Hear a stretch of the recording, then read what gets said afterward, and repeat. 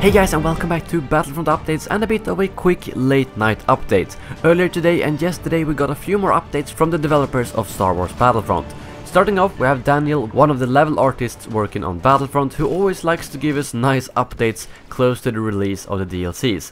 He tweeted out earlier today that he was officially done with the Rogue One DLC, that the reveal is coming soon, and also that he is now moving on to another project. It's quite common for the level artists to be done this early on, and he actually tweeted out the same thing about the Death Star DLC about 3 weeks before the release. So in that case, this DLC should be released early December, which was what most people already thought.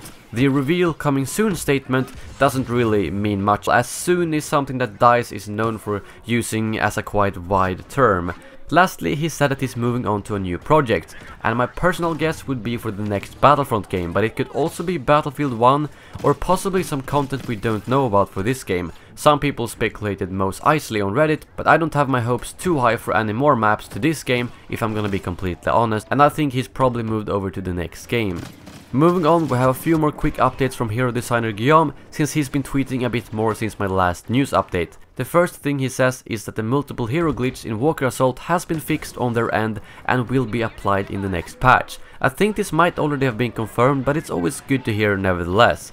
Guillaume responded to someone talking about Chewbacca, saying yes, he will be prettier. It's a bit of a vague statement considering the whole conversation is a little bit blurry, but I'm guessing he just means that his model will get some slight polishing.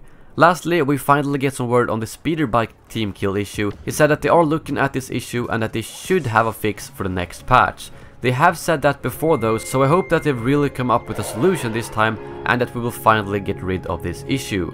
But that is all for this update. Make sure to check out the videos on the screen if you haven't already. Have a great weekend guys, and as always, may the force be with you.